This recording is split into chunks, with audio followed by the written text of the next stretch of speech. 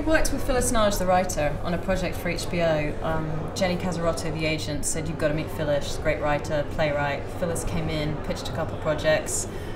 I went for one of them called Mrs. Harris, and we made that for HBO with Annette Bening and Ben Kingsley. And at the time, she talked about a project she wanted to do called Carol.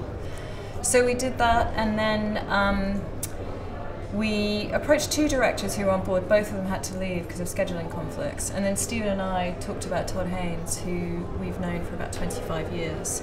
And we approached Todd, his longtime producer Christine Bachon, who's also a really old friend and colleague of ours going back 25 years, sent him the script. It's a platform to really show independent cinema, most independent cinema at its best and at its most challenging and interesting, and it can go either way. So I think all of us have been there when it hasn't gone the way you've wanted, and also when it has, which hopefully we'll find. I mean, the thing about Carol is it's a beautiful film. It's absolutely gorgeous, and Ed Luckman, the cameraman, and Todd Haynes have given the look to the film. It's astonishing. So already the palette is perfect, the giant screen, and Sandy Powell and the designer.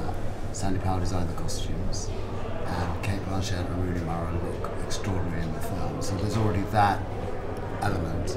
And the script is it's one of the best adaptations that I've ever read, and I think that was really what fueled us with this project from the very beginning, was that Phyllis had written something that is so moving without being sentimental.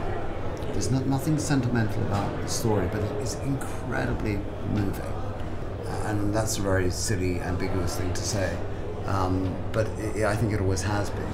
I think the expectation of showing in Cannes has always been, sometimes, you show a film at the festival, and as Elizabeth said earlier, and it can all go terribly wrong.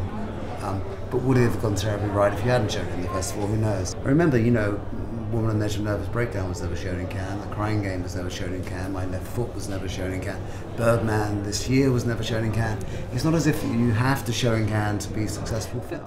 Certainly for like Joachim Trier's Louder Than Bombs, and who's a wonderful director, and Paolo Sorrentino, if you want to make a film that has the potential straight off to cross over and have a wider audience and to cast the caliber of cast, it is going to mean filming in the English language. Not to say, you look at Alicia Vikander at the moment, one of the biggest female stars around, but she too, when was the last time you saw her perform in Swedish, So I think absolutely that's a prerogative for them, wanting to find that bigger audience for their voice, very much an auteur-verse, but I think that's the position they have to take. But what's interesting about the youth is Michael Caine's role in the film, and we were talking to him after having seen the film with Michael, and he said that he hadn't been to Cannes since Alfie in 1966, which was a wonderful film. 49 years ago. And even before you started coming to Cannes. That was like 20 years before I started coming to Cannes. It's interesting how, some filmmakers, some actors have missed out on Cannes over a period of their entire career. Yeah. So it's going to mean a lot for him, and it's also going to be a lot, I think, for him, that it's not a big Hollywood blockbuster like Batman. It's something very personal to him, and I think that's what Paolo has done with Youth. Is he's made a very, very small, in a way, personal and very beautiful film about aging.